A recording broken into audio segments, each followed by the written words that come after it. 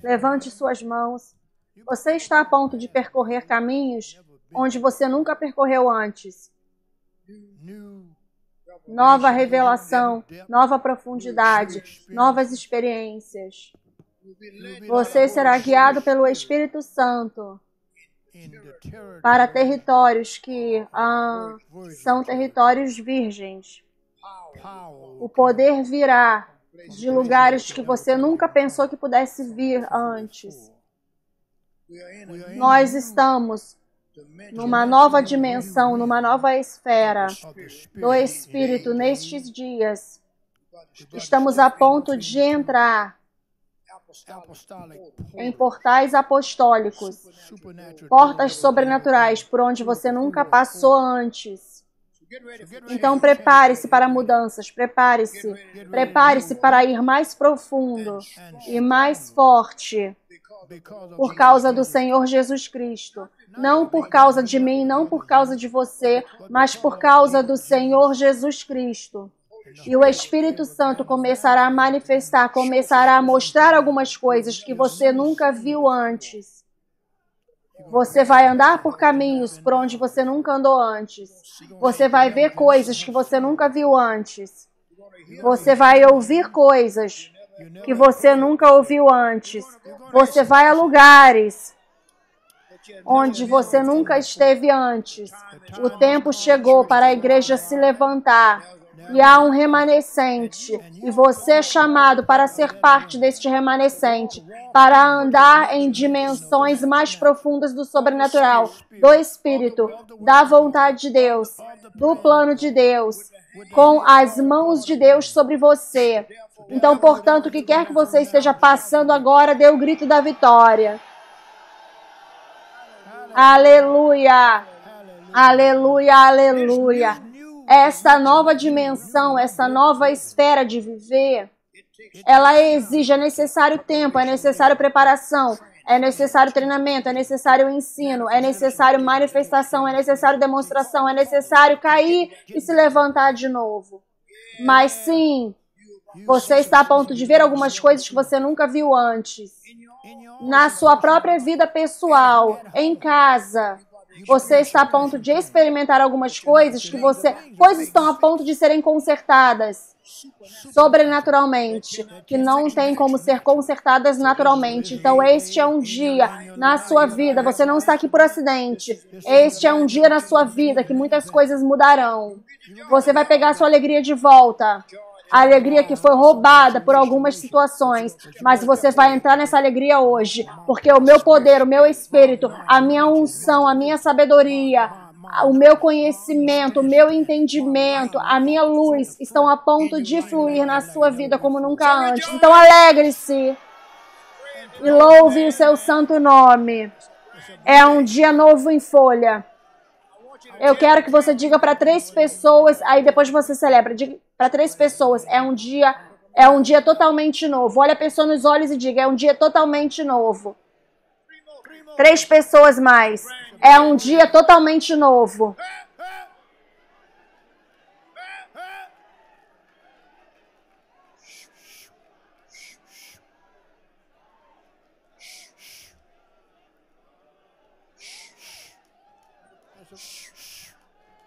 É um dia totalmente novo. É um dia totalmente novo.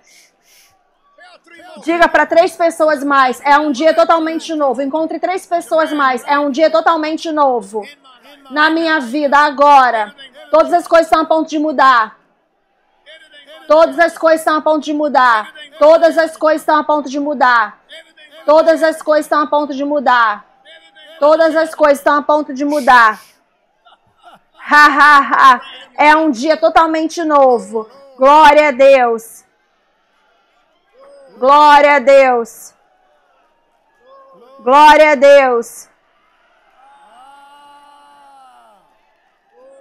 Glória a Deus. É um dia totalmente novo. É um dia totalmente novo. Você não veio aqui por acidente hoje. Você foi guiado pelo Espírito Santo.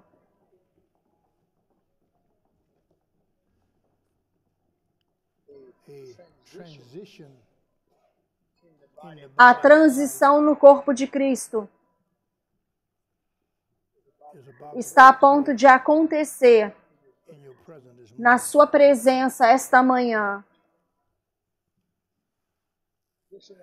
Ouça o que eu estou a ponto de dizer. Você não tem como gerenciar o Espírito. E o que tem acontecido na igreja, numa grande extensão,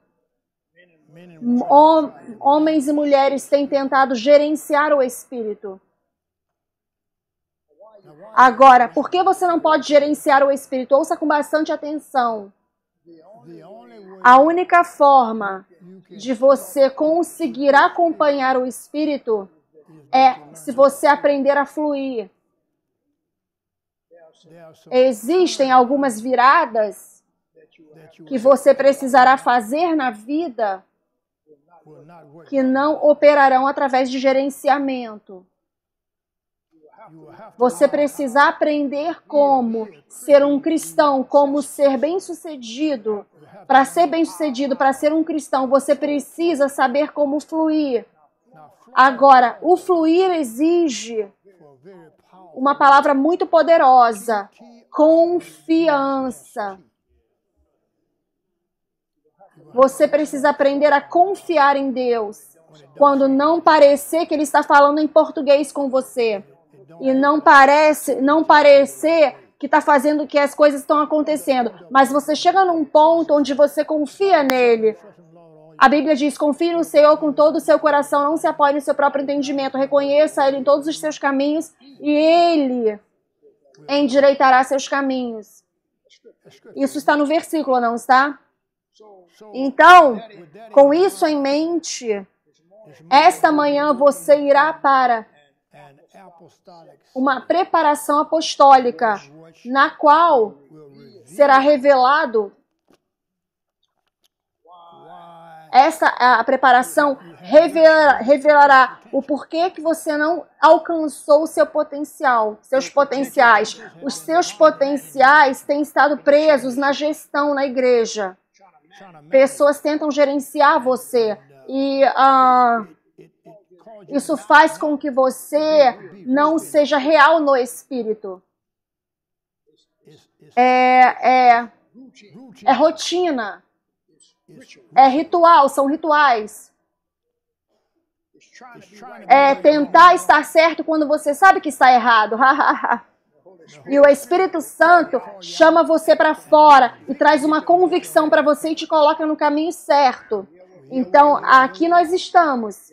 Aqui estamos nós. Hoje, você está numa reunião, num culto de fazer a travessia, de atravessar. Ouça com bastante atenção. Os seus potenciais estão a ponto de vir para a vida. Não, deixa eu falar isso novamente. Deixa eu adicionar uma palavra. Os seus potenciais espirituais estão a ponto de vir para a vida. Sem ficar restrito por nenhuma ideia mundana. Você me ouve aí atrás? Todas as restrições na sua vida estão a ponto de serem removidas.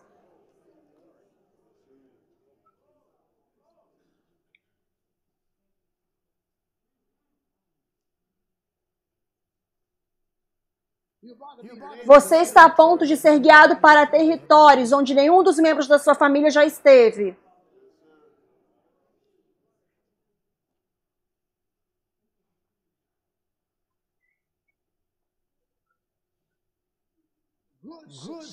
O bom sucesso, o que eu disse, o bom sucesso é o plano de Deus, plano divino de Deus para a sua vida. O bom sucesso. Mas isso não manifestará, eu preciso dizer isso antes de eu começar a ler, isso não manifestará na gestão, no gerenciamento. Eu quero machucar suas emoções essa manhã. Suas emoções precisam ser machucadas para que você possa começar a fluir na fé. Se a sua fé, se as suas emoções são massageadas na igreja, você nunca se torna aquilo que Deus quer que você seja. De vez em quando, eu realmente não estou ministrando a você se eu não disser alguma coisa que te sacode de vez em quando. Algo que vai fazer você ficar um pouco irritado. Você entra no carro e você faz... Você fica irritado. Eu realmente não vim aqui para ser seu amigo. Você não tem como ser um amigo e um líder também.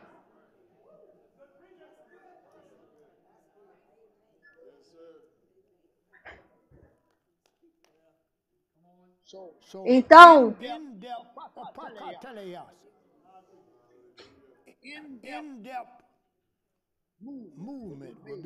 moveres em profundidade serão feitos essa manhã, que sacudirão seus 35 anos, 20 anos, 15 anos. Vai sacudir tudo isso, mas para o bem, para melhor.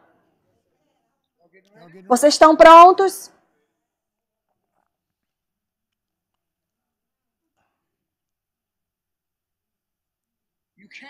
Não tem como você gerenciar a fé. A fé, ela pula por todas as partes em você. A fé diz, não, você diz, passo 3. A fé diz, passo 14. Confia em mim. Nós ficamos no passo 3 tempo demais. É hora do passo 14. Eu tô falando aqui, eu tô aqui falando. Eu quero te mostrar onde Deus está pronto para te trazer e o que está a ponto de acontecer. Me ouve aqui com os seus pensamentos. Você vai parar de pensar de forma normal e vai entrar na sua mentalidade correta. Pai, nós te agradecemos esta manhã, à medida que lemos a palavra, que a palavra salte para nós e nos dê revelação daquilo que o Senhor quer falar para nós, aqui e online, ao redor do mundo todo. Nós te agradecemos no nome de Jesus, amém. Você pode se sentar, abra suas Bíblias novamente em Efésios capítulo 4, são 3 versículos que nós vamos abrir essa manhã. Eu vou fazer uma declaração do título que precisará ser completamente explicado a você, ou então você vai ser afundado no segundo round, na segunda rodada. Os rios estão a ponto de fluir aqui. Você ouviu o que eu disse? Rios de revelação, rios de iluminação, rios de entendimento, rios de sabedoria, rios de conhecimento, rios de paz, rios de vitória. Oh, vocês não estão celebrando, estão a ponto de fluir aqui. Estou falando do Espírito, do seu interior fluirão rios de águas vivas. Os rios estão a ponto de fluir. Diga para alguém, os rios estão a ponto de fluir.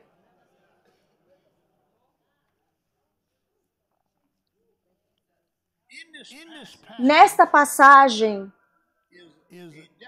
está uma declaração da igreja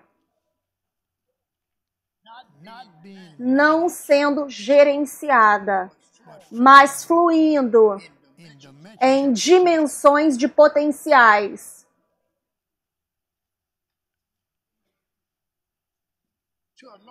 Até uma certa grande extensão, os seus potenciais têm estado engarrafados. Porque você foi criado por Deus para estar acima de todas as coisas. Do governo, da tecnologia, o que quer que seja. Você foi criado para estar acima de tudo isso. Você foi criado para estar à frente do computador. Porque tem coisas que você consegue ouvir que o computador não consegue ouvir. Os computadores não podem ouvir o Espírito. Eu posso ouvir o Espírito Santo. Você me acompanha? E o Espírito Santo, ele passa por cima de coisas naturais, tecnologia, o que as pessoas podem imaginar. Eu consigo ouvir o Espírito. consigo ouvir do Espírito. Agora, criado, pegue os versículos, em Efésios capítulo 4, de 11 a 16, foi criado, esses versículos foram criados para descortinar, manifestar os seus potenciais espirituais. Ok? Eu vou te entregar.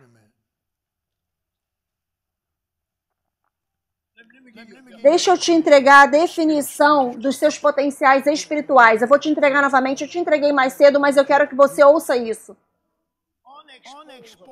Habilidades não expostas. Existem algumas habilidades dentro de você que não foram expostas.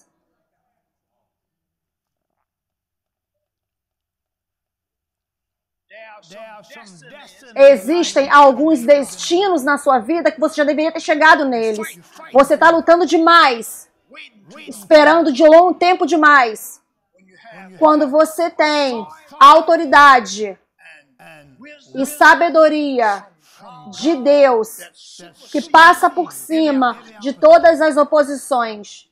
O que eu disse, autoridade e sabedoria de Deus que passa por cima de toda a oposição. Você anotou isso? Qual o problema que você tem? Qual o problema com você? Anota isso para que você possa ler isso, para que você possa saber que aquele probleminha que está diante de você te dizendo que você não vai mais adiante, essa coisa não pode segurar nunca mais. Você está a ponto de andar. Oh, meu Deus. Oh, meu Deus. Esse é um dos maiores momentos do meu ministério, depois de 51 anos. Você está a ponto de andar e viver num estilo de vida apostólico.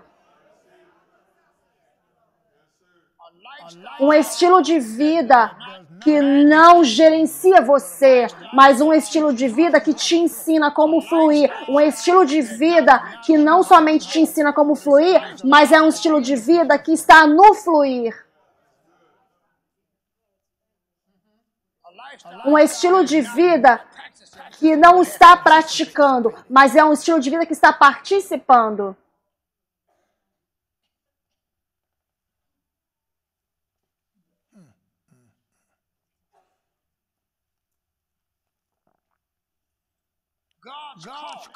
Deus está chamando. O chamado de Deus está dentro dos seus potenciais. O chamado de Deus na sua vida para viver uma vida que passa por cima das coisas está dentro de você agora. Precisa ser descortinado. Os seus potenciais espirituais precisam ser puxados de dentro de você.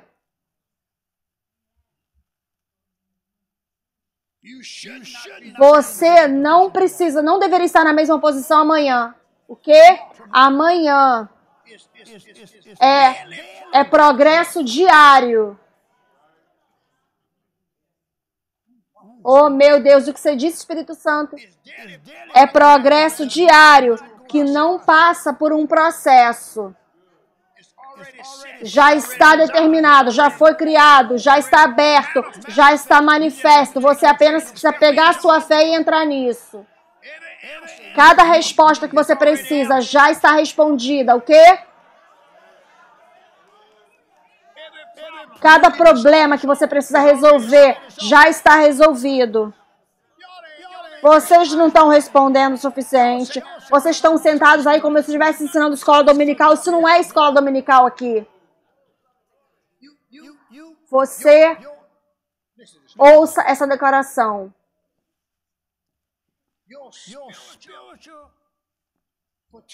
Os seus potenciais espirituais esta manhã estão sendo promovidos.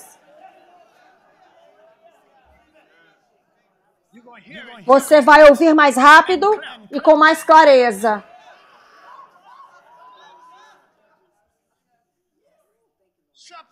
Algo está sendo colocado em nós essa manhã. Não seja burro na sua religião. Você pensa que Deus pode fazer algo novo? Você pensa que Deus pode te avançar bem aqui essa manhã? Você pensa que Deus pode mudar todos os seus negócios agora, toda a sua vida agora? Ele é Deus ou Ele é Deus?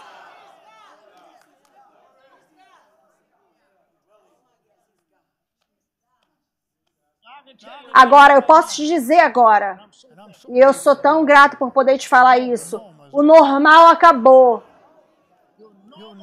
As suas formas normais de ver as coisas, as suas formas normais de lidar com as coisas, a sua normalidade já foi embora. Veja, vamos dizer de uma forma simples. O normal e o sobrenatural não podem ficar no mesmo ambiente. Você foi criado não para viver uma vida normal. Você foi criado para o quê? Para viver uma vida sobrenatural. O gerenciamento acabou. O fluir está acontecendo.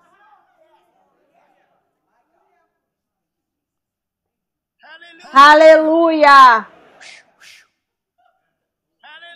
Aleluia!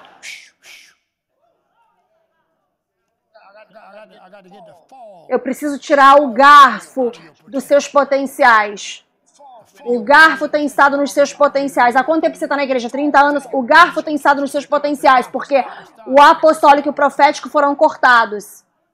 E você estava apenas sendo gerenciado, apenas sendo consolado. Eles tentando consolar você como lidar com a situação.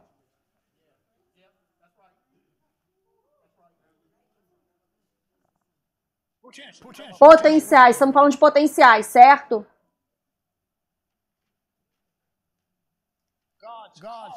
O chamado de Deus e vontade de Deus serão liberados em você, como nunca antes. O chamado de Deus, cada pessoa debaixo do som da minha voz, você é um filho de Deus, você tem um chamado.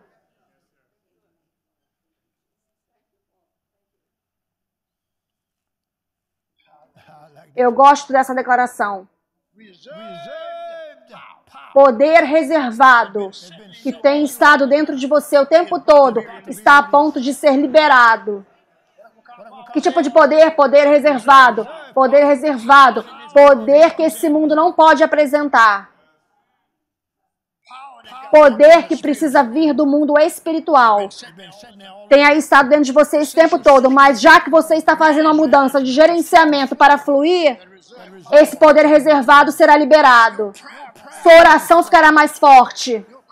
Suas confissões serão mais fortes. Venham comigo aqui. Não me cortem aqui. Não me cortem aqui antes de eu chegar lá. Aqui está um outro. Estamos falando dos seus potenciais, certo? Força que não foi descoberta será manifesta. Tem algumas forças dentro de você que não foram descobertas ainda.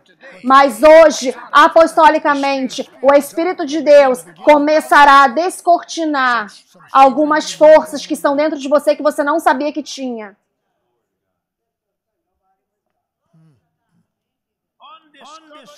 Habilidades não descobertas que você tem. Habilidades não descobertas. Estão aí, mas você nunca as descobriu. Ok? Você não gritou até agora, você vai gritar com essa agora. Você não gritou ainda, mas você vai gritar quando eu disser a próxima declaração. Você vai gritar. Sucesso não utilizado.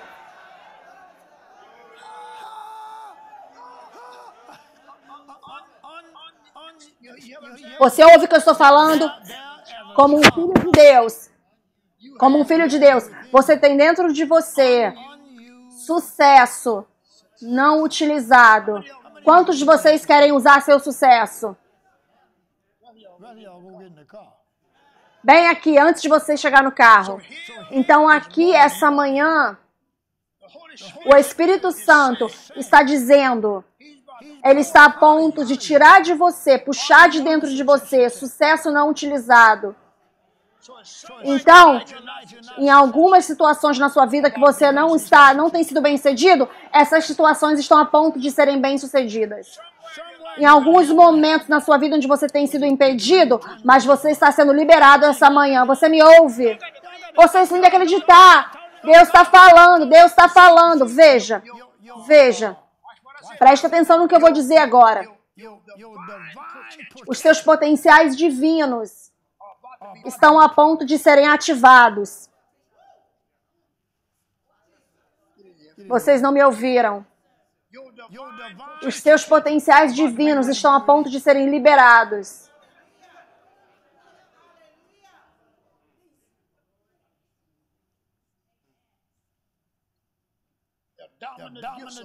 Os dons dormentes estão dentro de você, talentos escondidos e poder não utilizado.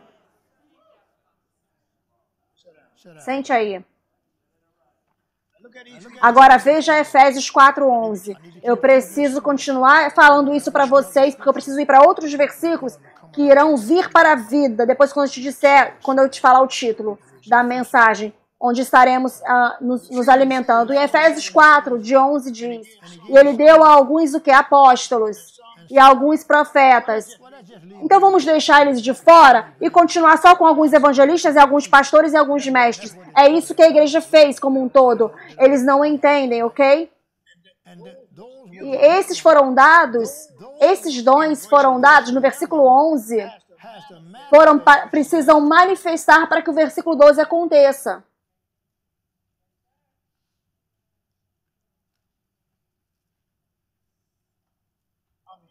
Eu estou ouvindo a palavra retorno. Tem algumas coisas que estão a ponto de serem retornadas a você, para você. Jesus Cristo. Algumas coisas que foram roubadas de você.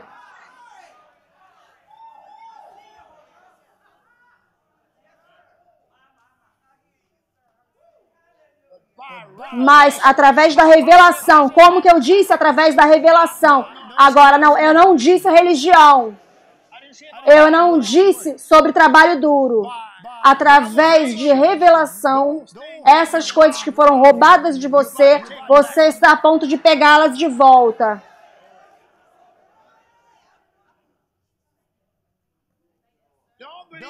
Não creia que você não pode fazer isso, porque você é um filho de Deus. Você apenas precisa do tipo de liderança correto e parar de ser gerenciado.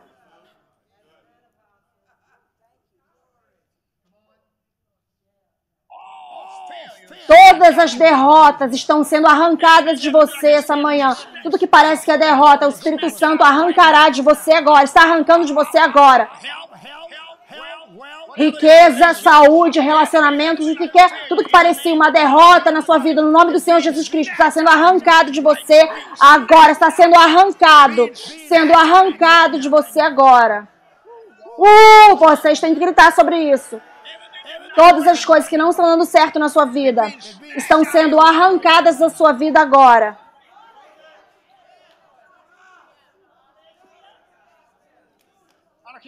Não importa quanto tempo essa coisa esteja aí. Não importa quem esteja por trás disso. Você entrou numa atmosfera onde toda a sua vida está a ponto de mudar. Aleluia!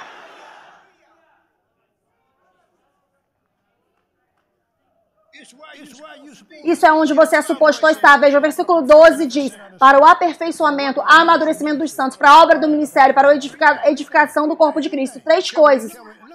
Olha o que o versículo 13 diz. Porque eu preciso que você ouça isso, porque o próximo versículo que eu vou será tão poderoso. Serão versículos que puxam você para dentro dessa zona espiritual. O que eu estou lendo aqui em Efésios é uma zona espiritual que foi enviada por Deus para seus filhos. Mas para essa zona poder funcionar corretamente, aqueles através do qual ele envia, essas pessoas não podem gerenciar essa zona. Essas pessoas precisam ser guiadas e alimentadas. Essas pessoas precisam ter exemplos de quem está andando nisso. Não apenas fala, mas andar nisso. Alguém que passou pelo vale, passou pelos buracos, passou pelas situações, você entende o que eu estou falando? E saiu dessas situações, do interior e tudo mais.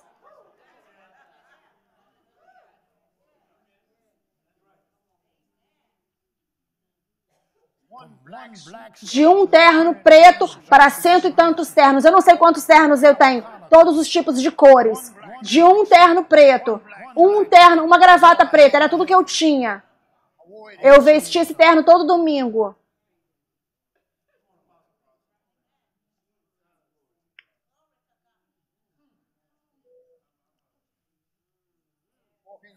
Você entra no meu closet agora, eu preciso de aconselhamento.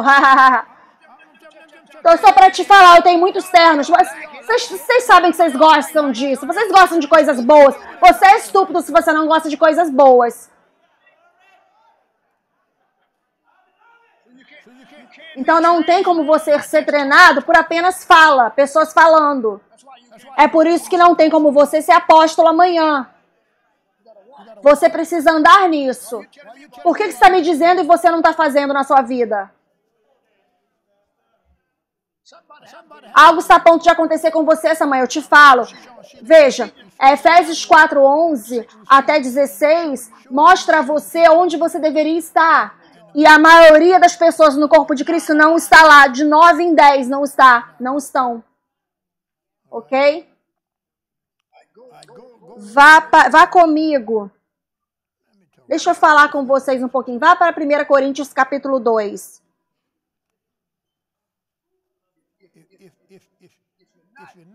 Se você não recebe a pregação correta, você nunca alcança, nunca chega.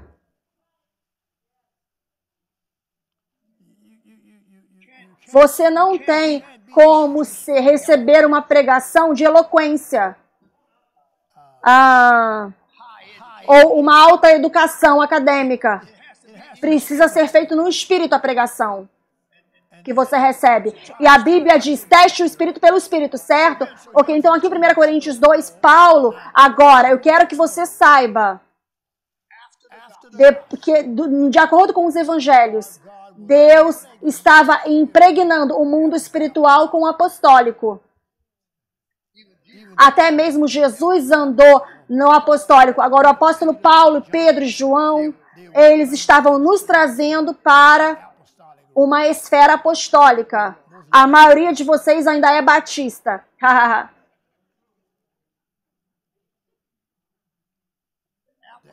O apostólico foi criado para cavar, tirar de dentro de você seu potencial divino. Oh, Jesus! Oh, não, vocês não estão me ouvindo. Para puxar, arrancar de dentro de vocês seus potenciais divinos em cada situação. Cada situação que vem surgir na sua vida, você tem um potencial divino que consegue lidar com ela. Cada situação que surge contra a sua vida, porque você é um filho de Deus, você tem um potencial divino que consegue lidar com essa situação. Que tipo de potencial? Potencial divino. Os seus potenciais não podem ser gerenciados. Os seus potenciais são divinos, eles são sobrenaturais. Então, eles mudam uma cidade inteira, eles mudam uma situação. Eles mudam uma rua inteira só por causa de você.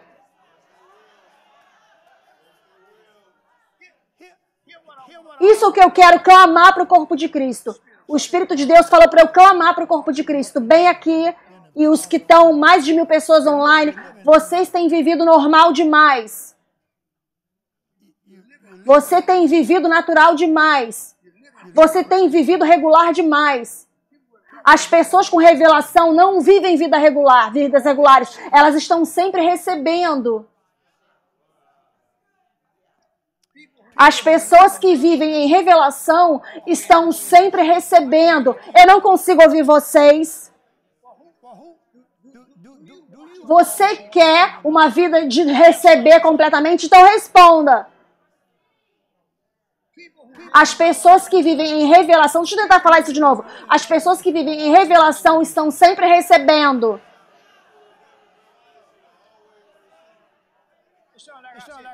Parece que eu estava contando uma historinha de quadrinhos. Não, isso é revelação. Isso é uma revelação. As pessoas que vivem em revelação estão sempre recebendo coisas boas.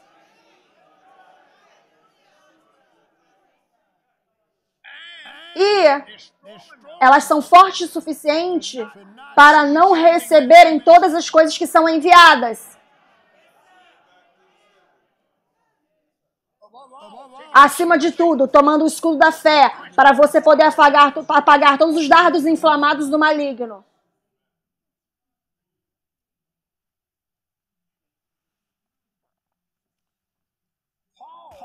Paulo, o apóstolo, revela para nós em 1 Coríntios 2 agora, veja. Eu fui em Efésios 4 para te mostrar onde você é suposto estar. Agora aqui é a forma de você chegar lá. Porque ele vai fazer uma declaração que é poderosa.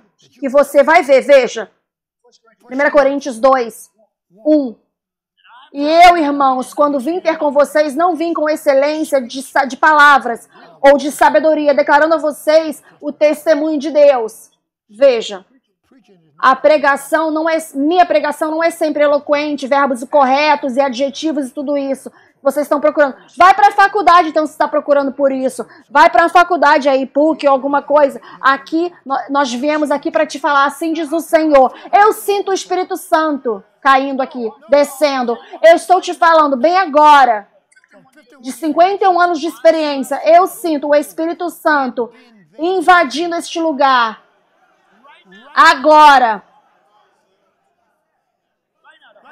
o Espírito Santo está invadindo este lugar porque ele está operando em todas as pessoas com as quais eu estou falando.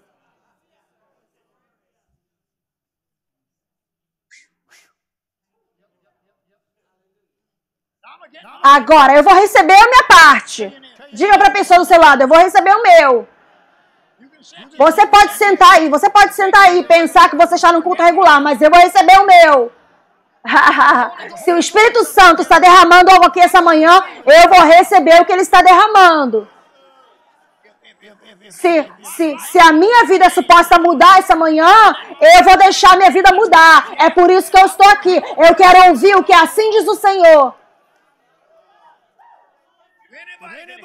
Se alguém puder me ajudar aqui essa manhã, é Deus. Se alguém pode me ajudar essa manhã, é Deus. É Jesus. É o Espírito Santo. É a palavra de Deus.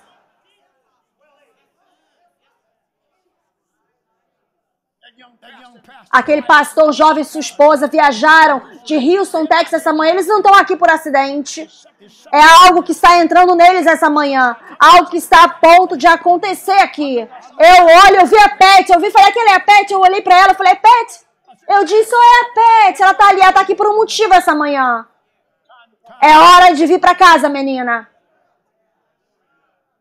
Na verdade, porque eu pensei sobre ela há uma semana atrás e você apareceu essa manhã, eu disse, ô Jesus, venha filho. Eu também te amo, filho. Uma semente de $1000.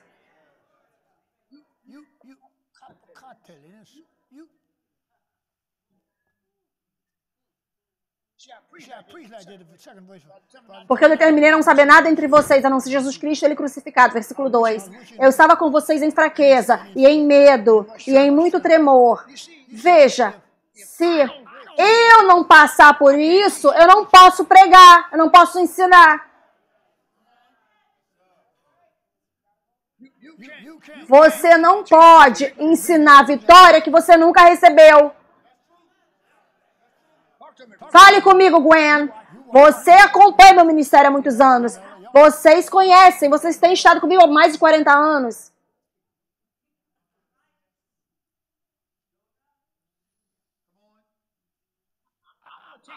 Eu vou te levar mais profundo essa manhã. Você vai deixar algo acontecer com você essa manhã? Quantos de vocês vão deixar algo bom acontecer com vocês vindo de Deus? Uma mudança está a ponto de acontecer numa esfera que não pode ser impedida, não pode ser parada. Online, se segurem aí. Se segurem aí online. Estamos a ponto de algum lugar. Segura firme. Meu Deus. Agora ouça com bastante atenção, porque eu preciso ver mais um versículo. Eu vou começar a te entregar algumas coisas no Espírito que eu quero que você tenha. Note o versículo 3. E eu estava com vocês em fraqueza, e em medo, e em muito tremor. Tudo na esfera do Espírito. E as minhas palavras e a minha pregação não foram com palavras eloquentes de quê? Sabedoria humana, ok? Mas como que elas foram? Como que foram as minhas palavras? Em demonstração do Espírito e de poder. Agora, note o versículo 5.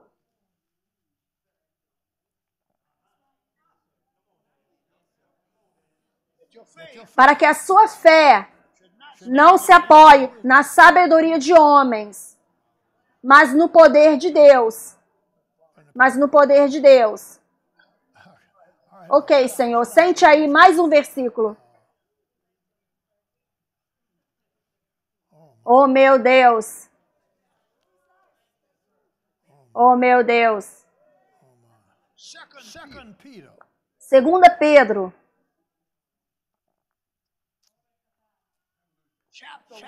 Capítulo 1. Versículo 1. Simão Pedro. Primeiro de tudo, um servo. Depois eu quero que você lembre de algo a mais. E um apóstolo de Jesus Cristo. Então, isso é ensino apostólico. Eu disse, isso é ensino apostólico. No nível mais alto da esfera do Espírito que você pode ir. Você está a ponto de ir para o nível mais alto que existe. No ensino da esfera do Espírito que você pode ir. Do apostólico. Deixa eu reiterar para você algo aqui.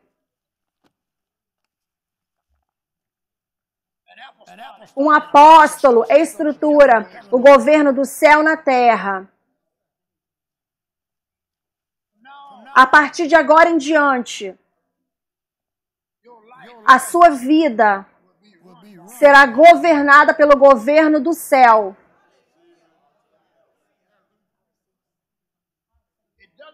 Não importa que infernos surja contra você, o governo do céu vai passar por cima dessa coisa.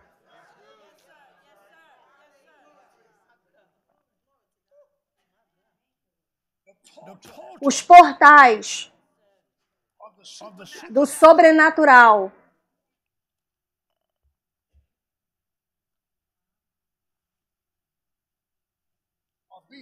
estão sendo abertos para a sua vida agora.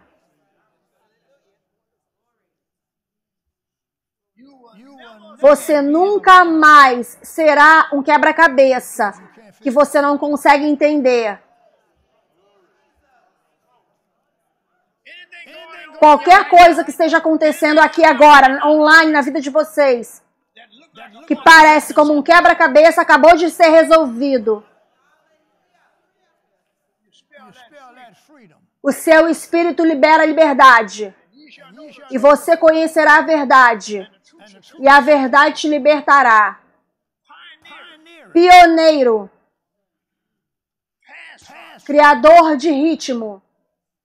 E desbravador. Isso vem na sua vida essa manhã. As pessoas te seguirão. Porque elas sabem que você sabe onde está indo.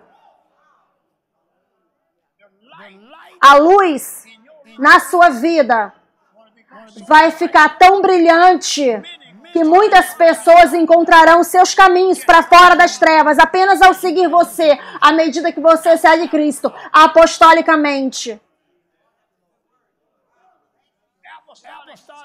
Fé apostólica e palavras apostólicas estão a ponto de tomarem o controle de você. Você está a ponto de chamar as coisas à existência com as suas palavras, porque você confia em Deus. Você me ouve? Agora, quando lermos 2 Pedro, quando você lê o primeiro capítulo, os primeiros 10 versículos, nos falam sobre uma fé preciosa. Nos fala sobre promessas divinas, fala sobre a natureza divina. E aqui está o segredo agora. A partir de agora em diante, mantenha a sua fé encharcada nos frutos do Espírito. Deixa eu falar isso novamente. Eu profetizo, a partir de agora em diante, mantenha a sua fé encharcada nos frutos do Espírito. Preste atenção no que vai acontecer. Sua fé está a ponto de decolar. Veja, porque quando você está operando na fé, algo vem para te incomodar, o amor vai dar um passo. A alegria vai vir para fora de você. Você vê? Mantenha a sua fé encharcada no fruto do Espírito. Pegou? Sente aí agora. Deixa eu te entregar algumas coisas. Eu não vou ler, eu leio Pedro na semana que vem em algum momento. Agora, deixa eu ver se você consegue lidar com isso agora.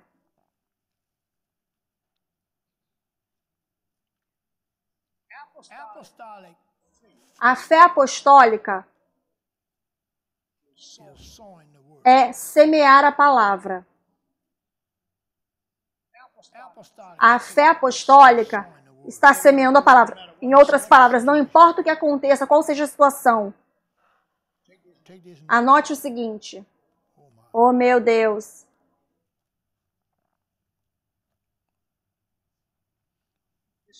Ouça com bastante atenção agora. Uma vez que você entende que a fé é uma semente sobrenatural, apostolicamente, quando você semeia a palavra, você sabe que vai receber uma colheita. Olhe para alguém perto de você e diga, é tempo da colheita.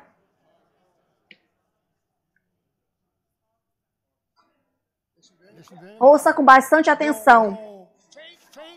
A colheita da sua fé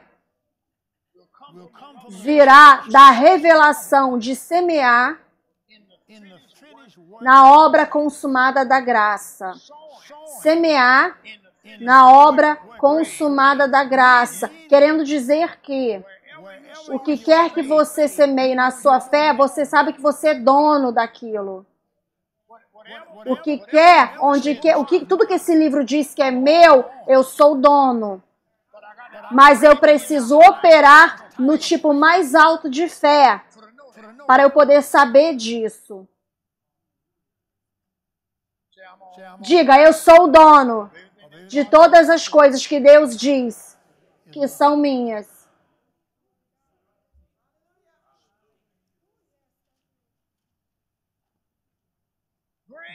A graça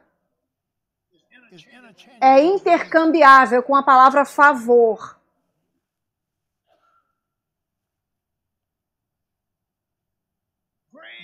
A graça significa todo o meu sucesso já está pago. Eu sou o dono da cura. Eu sou o dono da saúde. Eu sou o dono da riqueza. Eu sou o dono de uma vida longa e satisfeita. Eu sou o dono de uma família feliz. Eu sou o dono de tudo isso. Eu sou o dono de ter muito dinheiro. Olha o que eu disse.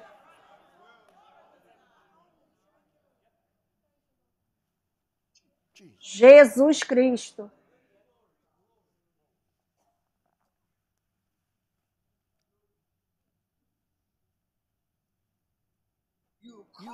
Você é chamado, me ouça aqui,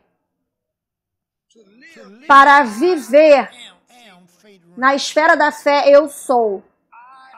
Esfera da fé, eu sou. É profundo demais para você isso?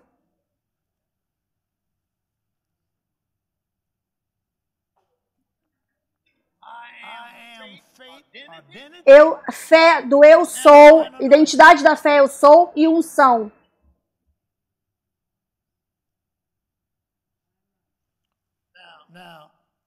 Agora, eu vou dizer e vai soar como se fosse a mesma coisa, mas que o Espírito Santo me ajude. Ele está aqui para me ajudar. Porque eu quero que você ouça isso.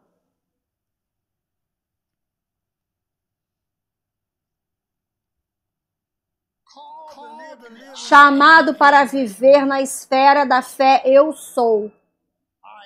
Eu sou fé. A identidade da fé, eu sou. E a identidade Eu sou, a unção da identidade eu sou. Eu sou por causa da graça. Você lembra o que Gálatas 2 diz, certo?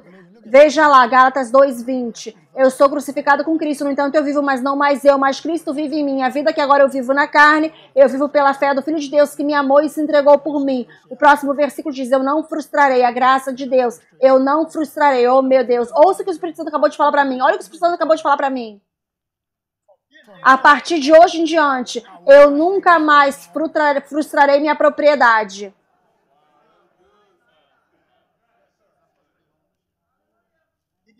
Você me ouviu lá atrás?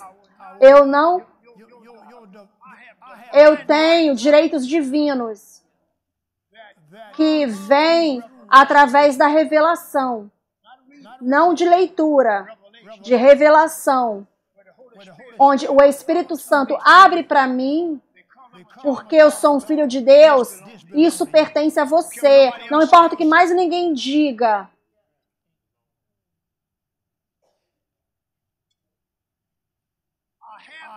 Eu tenho o direito de viver uma vida de revelação manifesta.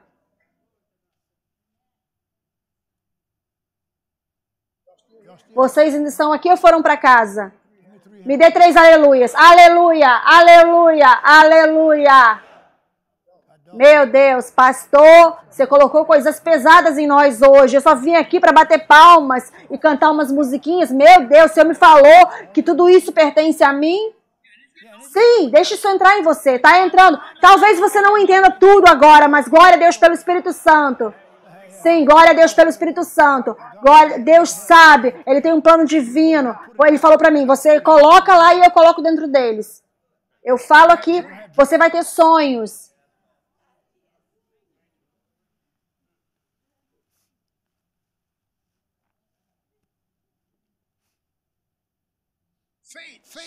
A fé selada com o fruto e os dons do Espírito. Fé que é selada com o fruto e os dons do Espírito.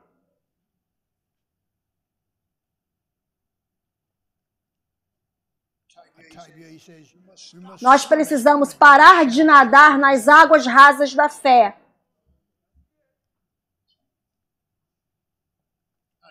Agora ouça com bastante atenção.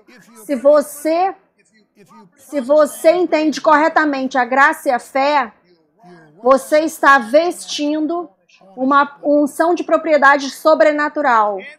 Cada filho de Deus está vestindo uma unção de propriedade, de fé de propriedade. Diga, unção de propriedade. Diga novamente, unção de propriedade. Mais uma vez, unção de propriedade. Eu quero que isso entre em você. A graça coloca a sua propriedade no lugar certo. E Jesus morreu naquela cruz. Quando ele morreu naquela cruz, ele não apenas morreu por morrer. Ele estava morrendo para produzir algo. Aleluia! Uma unção de propriedade sobrenatural. Diga, unção de propriedade sobrenatural. Meu Deus Todo-Poderoso. Você é dono daquilo que você não tem manifesto agora. Você é dono daquilo que você deseja. Você é dono daquilo que todo mundo disse que você não pode ter. Pare de ouvir eles. E ouça o que Deus disse. A terra é do Senhor e a plenitude dela, o mundo e todos que habitam nele.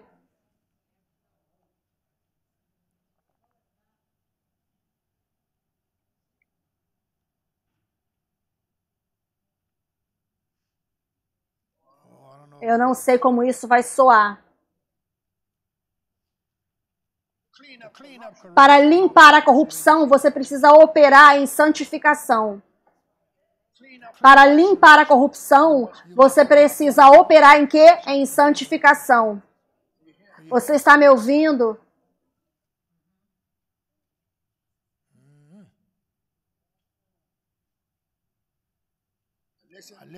Ouça, isso vai soar muito simples, mas é a complicação do sobrenatural.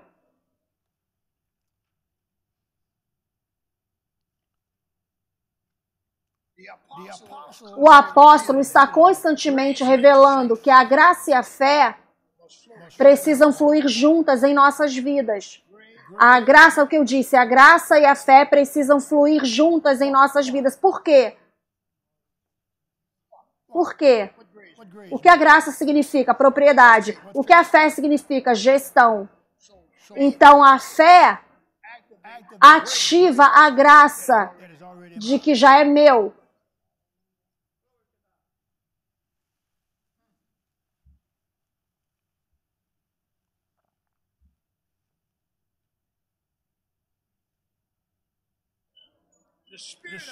O espírito da fé apostólica está liberado sobre você. Eu anotei, você tem estado nos prelúdios da fé, mas nunca chegou a entrar nos seus potenciais completos. Agora, aqui está uma declaração que eu quero que você anote também. Não tem como você gerenciar ou manipular a fé, não. É um fluir no espírito.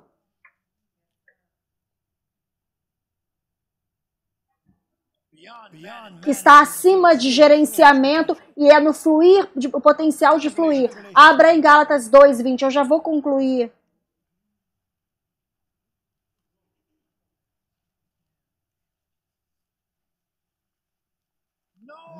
Sabendo como viver na identidade da fé.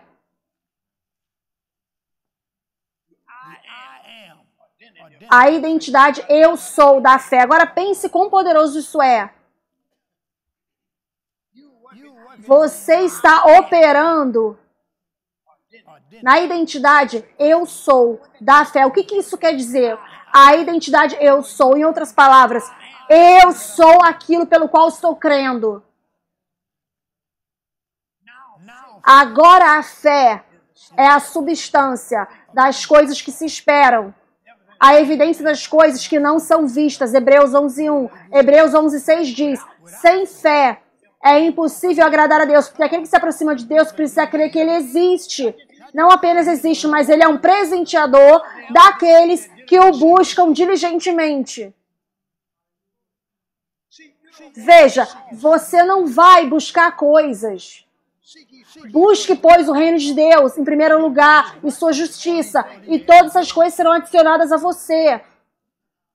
Veja, não tem como você ficar ocupado demais buscando coisas e você não está buscando Deus. De vez em quando, você precisa levantar suas mãos e dizer obrigado, Senhor.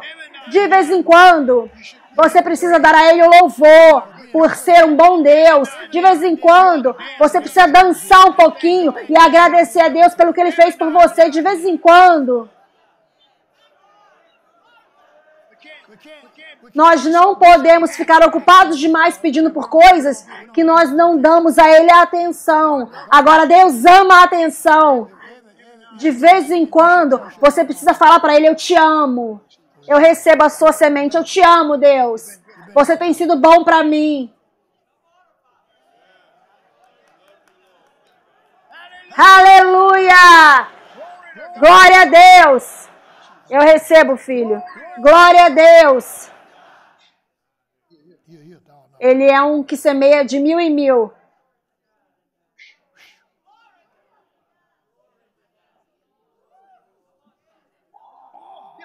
Todas as dificuldades estão saindo da sua vida agora.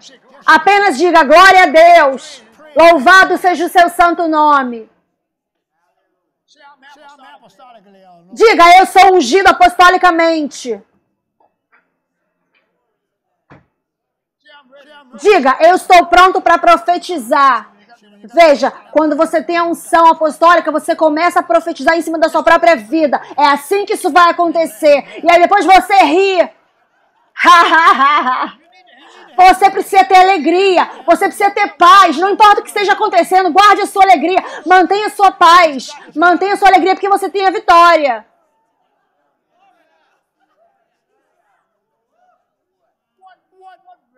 O que aconteceria com você quando você sabe que você é dono de algo?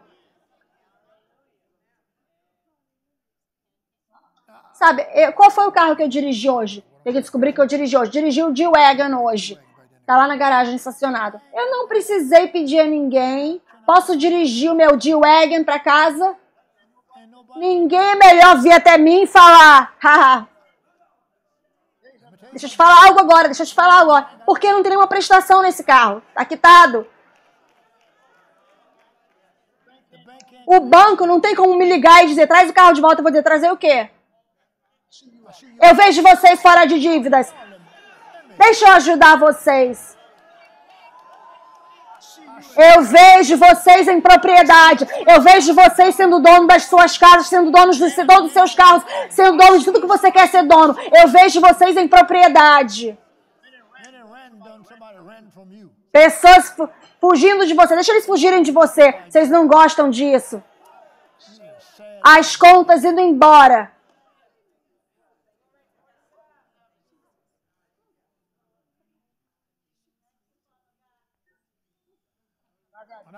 Quando eu casei, 53 anos atrás, nós estávamos na recepção. Eu não tinha $20. Ela casou com um homem pobre. Eu não tinha $20. Um dos meus irmãos me deu $100 e eu pensei que eu tinha ido para a lua. Porque, sabe, naquela época, $100, nós pudemos ficar no hotel com 3 dias com aqueles $100. Naquela época, 50 e poucos anos atrás.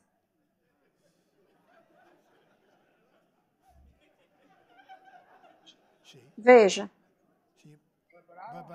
Mas eu não escondo da igreja agora, Harold. Eu sou carregado com dinheiro agora. Através de operar o princípio. Eu preciso te falar, não posso esconder de vocês. Ao operar o princípio da palavra de Deus, sendo fiel a Deus, amando Deus, não indo atrás de coisa nenhuma, só indo atrás dele, buscando ele. Você busca Deus, ele te traz todas as coisas.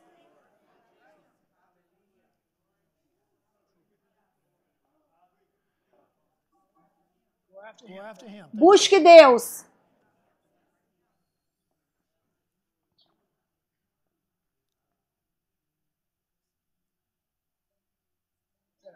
Sente aí, deixa eu te entregar revelação apostólica agora. Para que você vai... Aleluia!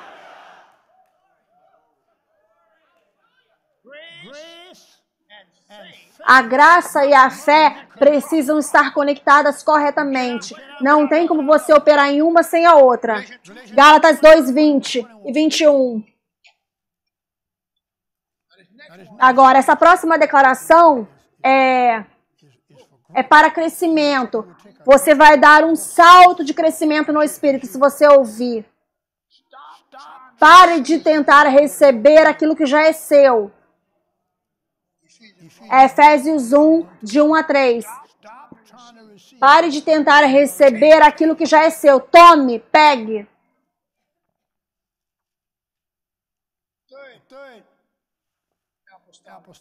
A terceira revelação apostólica é ensinando o povo de Deus, ensine o povo de Deus como viver no transbordar sobrenatural diariamente. Efésios 4, de 11 a 16.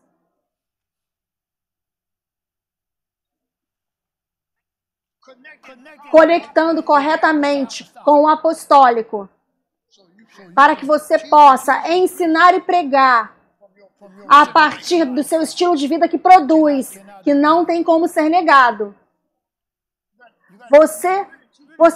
Para ensinar pessoas, você precisa ter um estilo de vida que esteja produzindo. Vocês não querem me ouvir. Sim, vocês apenas querem mostrar versículos para as pessoas. As pessoas falam assim, eu estou vendo os versículos, mas eu estou olhando para a sua vida.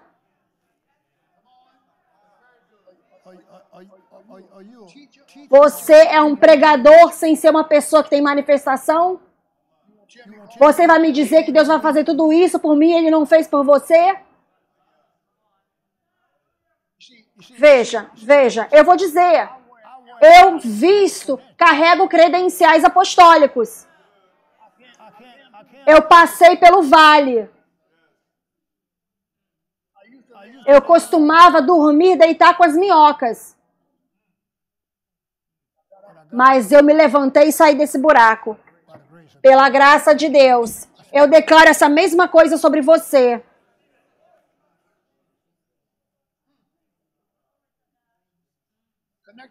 conectando corretamente com o apostólico, para que você possa ensinar e pregar a partir do seu estilo de vida que esteja produzindo, que não tem como ser negado.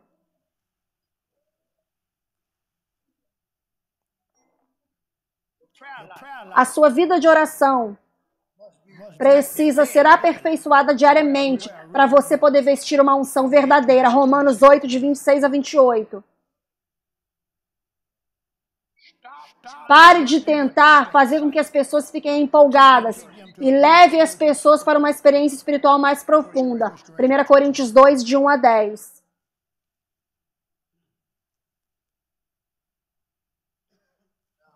Agora eu vou dizer isso aqui. E a igreja mediana, você não pode falar isso numa igreja mediana. Você é expulso, eles te botam para fora. A santidade e a santificação são exigências para você ter sucesso espiritual. A santidade e a santificação. Como que eu vou pregar para você ficar de pé aqui se eu sou um prostituto? Você sabe que eu vivo uma vida suja. Como que você vai me ouvir? Você vai ser doido de ir para uma igreja, o pastor não está vivendo uma vida correta. Como é que você vai liderar? Não venha pregar para mim se você não está vivendo isso.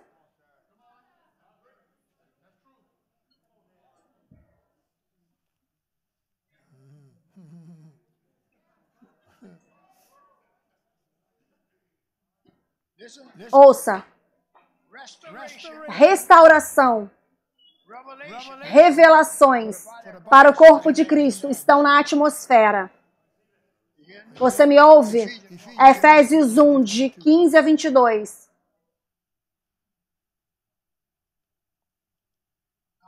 Agora, eu penso que eu disse isso na TV 2 dias atrás, quando eu fiz a visita rápida na internet, mas eu creio nisso. Você não pode permanecer no mesmo nível estando seguindo o meu ministério. Em algum momento aí você está mentindo para você mesmo. Se você está seguindo este ministério aqui corretamente, não tem como você permanecer no mesmo nível. Você está mentindo, você não está seguindo este ministério. Porque se você segue este ministério aqui, seus níveis mudarão.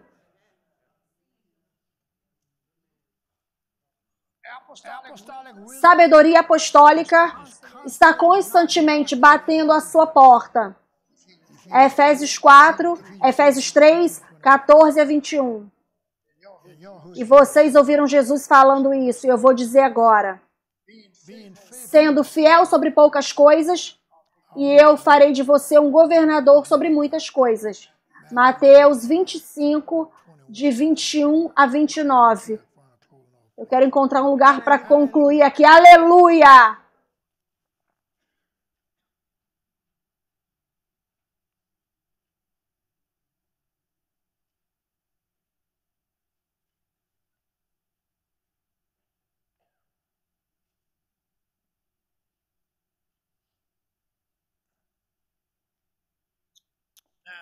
Agora, as coisas que eu disse essa manhã, se você não as recebeu, elas vão voltar para o meu espírito. Porque elas são preciosas demais para ficarem aí no aberto e ninguém pegando. Elas voltam para o meu espírito. Coisas que eu disse, que Deus me falou. Deus me mandou liberar essas coisas sobre vocês, mas se vocês não receberem, elas vão voltar para o meu espírito.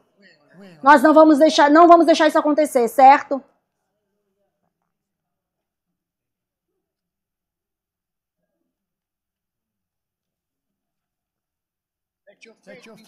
Deixe a sua fé ser tão bem treinada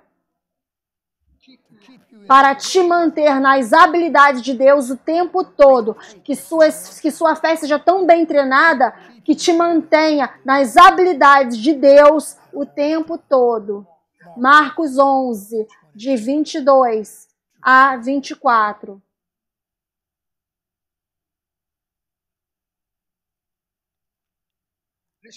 Ouça com bastante atenção.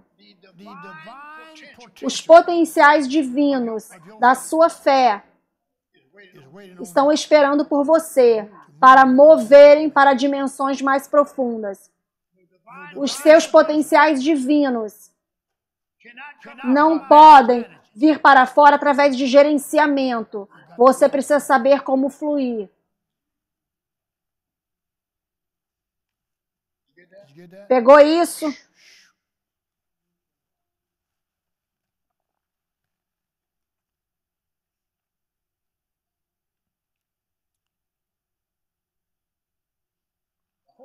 O Espírito Santo está cavando, perfurando, para poder trazer a sua fé para a dimensão apostólica. Veja 2 Coríntios 4:14, rapidamente.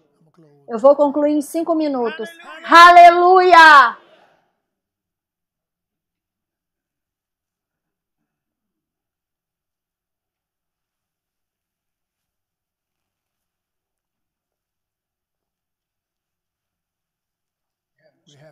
Nós tendo o mesmo espírito da fé, de acordo com o que está escrito. Eu criei, portanto eu falei. Nós também cremos e portanto falamos. Aleluia. 2 Coríntios 4:13. Veja Romanos 8:11. Carregando o mesmo espírito e a mesma fé.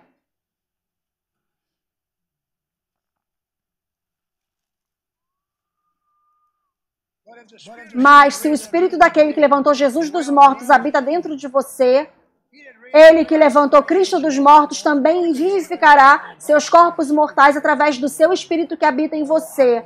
Ou eu posso cantarolar. Oh, Senhor. Mas o que você vai fazer com esse cantarolar? O diabo vai entrar na sua casa, vai te atacar, você vai cantarolar? Não! Você precisa ter revelação. Você entende o que eu estou falando? Nós podemos ficar emocionais aqui, podemos cantar, se sentir bem. Em até certo ponto, temos tido igreja em bastante bom escuto, mas aí o diabo te dá um tapa e você vai fazer o que com isso? Ouça com bastante atenção. O Espírito Santo está perfurando para trazer a sua fé para dentro de uma dimensão apostólica. Agora, o Espírito Santo está perfurando, 2 Coríntios 4:13. Carregando o mesmo Espírito e a mesma fé. Eu vou te entregar isso aqui. Tem tantos potenciais da nossa fé que não foram usados. A fé foi criada para calar o inimigo. Não importa o que ele surja contra você, você tem fé dentro de você, criada para calar, oh meu Deus, o inimigo. Efésios 3:16. Ouça isso. A fé foi criada para selar todas as transações sobrenaturais. Hebreus 11:1.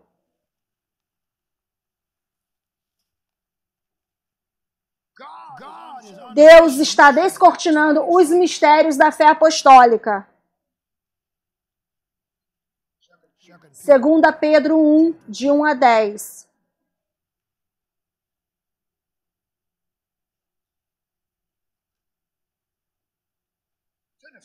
Abra em 1 João 4:5, rapidamente, estou já concluindo. Posicionando a sua vida corretamente na esfera sobrenatural e espiritual. 1 João 4:5. 5:4.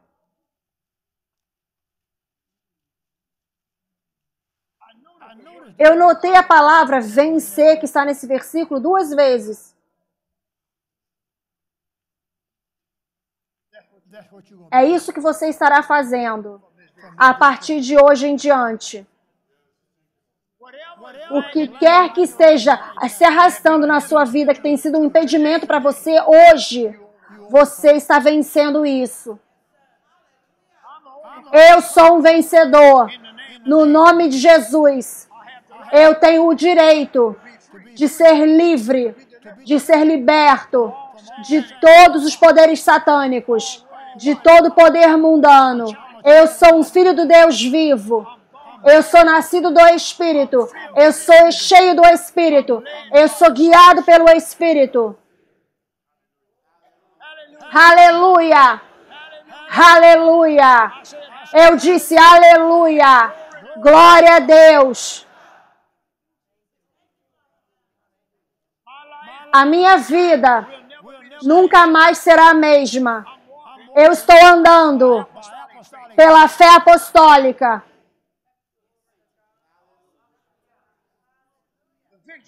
A vitória é minha, agora, em cima de todas as coisas, no nome de Jesus. Eu estou carregando, eu não estou vazio, eu estou carregado. Eu tenho o Espírito Santo dentro de mim, os dons do Espírito, o fruto do Espírito estão dentro de mim. Jesus vive dentro de mim, o Espírito Santo vive dentro de mim. Eu estou carregando, eu nunca estou sozinho. Eu ando pela fé e não pela vista. Minhas emoções não me controlarão. Minha fé me controla. Eu confio em Deus e não me apoio no meu próprio entendimento. Reconheço Ele em todos os meus caminhos e deixo Ele redirecionar meus caminhos, endireitar meus caminhos. Eu tenho a vitória agora. Glórias sejam dadas a Deus, que me deu a vitória através do nosso Senhor Jesus Cristo. Eu sou vitorioso, porque Deus disse que eu sou vitorioso. Aleluia! Eu louvo a Deus agora. Eu agradeço a Deus agora. Todas as coisas estão cooperando a meu favor.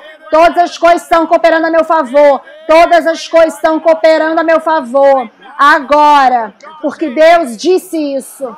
Deus não é um homem para que Ele possa mentir. Se Ele disse, Ele fará acontecer. Eu creio que eu vou dar um grito sobre isso agora. Eu vou gritar sobre a minha vitória. Grite a vitória agora. Grite a vitória. Grite a vitória. Alguém dê o grito da vitória. Dê o grito da vitória agora. Dê o grito da vitória. Grite a vitória. Grite. Não, grite. Quando eu disse grite a vitória, eu quis dizer mesmo, grite. Grite a vitória. Grite a vitória. Todas as coisas que você está lidando agora, dê o grito da vitória. Todas as coisas que você está lidando agora. Todas as coisas que você está lidando agora, dê o grito da vitória.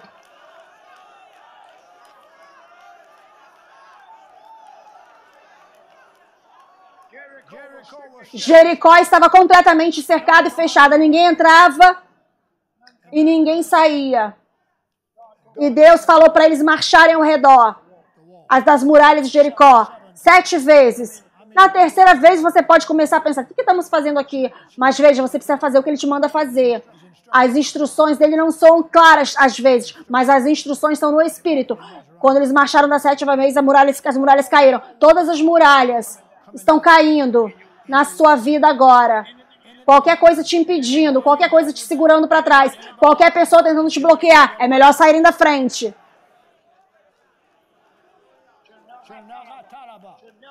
Nunca deveriam essa unção vir sobre você. Eu sinto uma unção livre. Aleluia! Aleluia! Dê um grito para a pessoa do seu lado. Aleluia! Aleluia! Dê um grito para outra pessoa. Aleluia! Aleluia! Aleluia! Aleluia! Aleluia! Aleluia! Aleluia! Aleluia!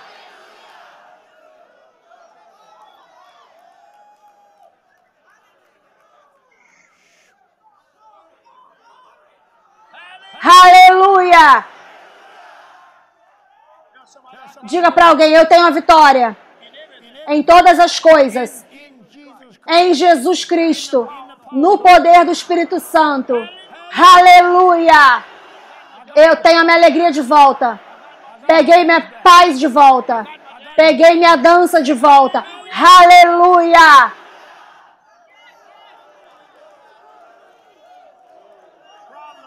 Problemas resolvidos. Vitória vencida.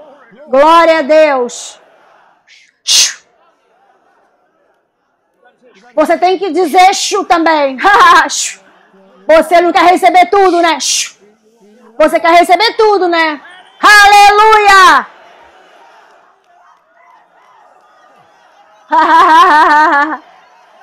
Aleluia!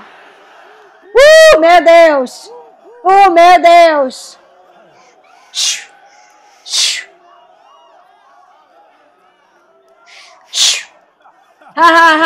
Aleluia! Diga para alguém, eu peguei minha alegria de volta. Diga, toda a minha alegria, toda a minha alegria. Glória a Deus pela minha alegria. Glória a Deus pela minha alegria. Glória a Deus pela minha alegria. Glória a Deus pela minha alegria. Glória a Deus pela minha alegria. Glória a Deus pela minha alegria. Glória a Deus pela minha alegria. Eu peguei minha alegria de volta. Glória a Deus pela minha alegria. Glória a Deus pela minha alegria. Oh, vocês vêm cantar algo aqui. Venham rápido, venham cantar algo aqui. Glória a Deus pela minha alegria. Ei, vocês venham rápido aqui cantar. Venham rápido, venham pra cá rápido. Glória a Deus pela minha alegria. Eu preciso. Jesus Cristo. Venham, continuem declarando. Glória a Deus pela minha alegria. Eu peguei minha alegria de volta. Eu peguei minha alegria de volta. Eu peguei minha alegria de volta. Eu peguei minha alegria de volta. Eu peguei minha alegria de volta. Eu peguei minha alegria de volta. Glória a Deus pela minha alegria. Glória a Deus pela minha alegria. Alegria, alegria, alegria, alegria. Alegria, alegria, alegria, alegria. Glória a Deus. Oh! Alegria, alegria, alegria. Alegria, alegria, alegria. Peguei minha alegria de volta. Peguei minha alegria de volta.